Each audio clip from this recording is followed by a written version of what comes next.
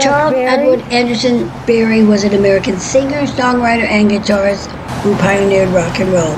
He was born on October the 18th, 1926 in St. Louis, Missouri. He died March 18, 2017 in Winsboro, Missouri.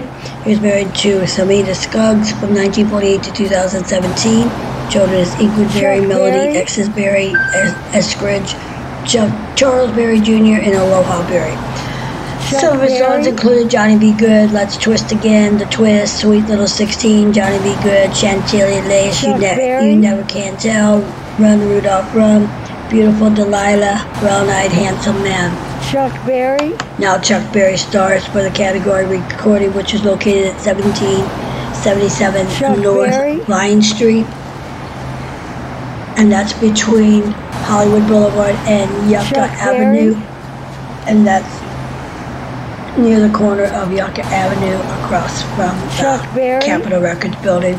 He was honored, Chuck Berry was honored with the 1,857th star on the Hollywood Walk of Fame. Hollywood Boulevard, the king of rock and roll. Chuck Berry was honored with the 1,857th star on the Hollywood Walk of Fame on October 8th of 1987. The star ceremony was held at 1777 North Vine Street in front of the Capiso Dance Store. Chuck Berry. Now, the honorary mayor of Hollywood at the time was Johnny Grant, and he was the master of ceremonies along with Bill Welsh, who was the president of the chamber at the time. The son of carpenter Charles Edward Anderson Berry was born. Chuck Berry. On October 18th in San Jose, California. Shortly after his birth, his family moved to Missouri, where he and three sisters and two brothers grew up in Winsboro and in St. Louis. Upon finishing high school, Berry worked in a factory assembly line, and then after taking the night course in cosmetology, Berry became a hairdresser. In the early 1950s, already married and the father of two children, he supplemented his income by taking a job as a guitarist. In 1952, he formed a trio with pianist Johnny Johnson and drummer Abby Harding, and the combo began playing regular weekend gigs at the Cosmopolitan Club in East St. Louis. Chuck Berry.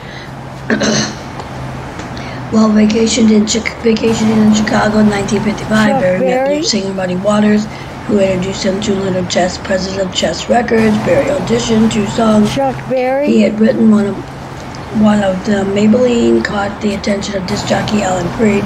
Chuck Berry plugged his song in New York radio show, within crowned on the Billboard charts number 1 on the rhythm and blues, number 1 in the country and western, and number 1 in the pop and roll of age. Was soon followed by 1956, a song which influenced millions of teenagers in America.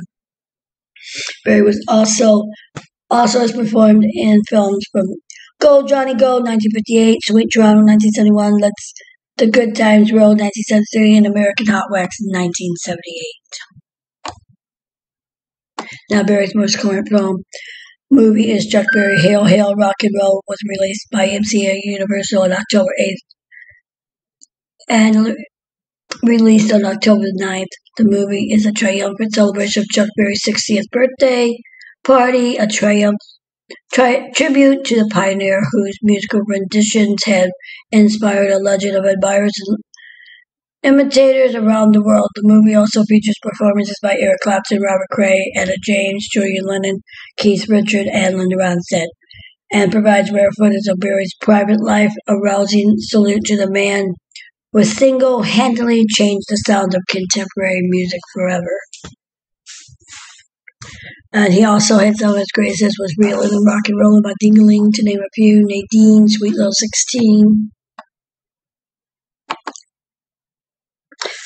Hollywood Says, don't forget to subscribe and hit that notification bell, leave a comment. Let us know what you think. Hollywood Says, subscribe, hit the notification bell, and leave a comment. Hollywood Says.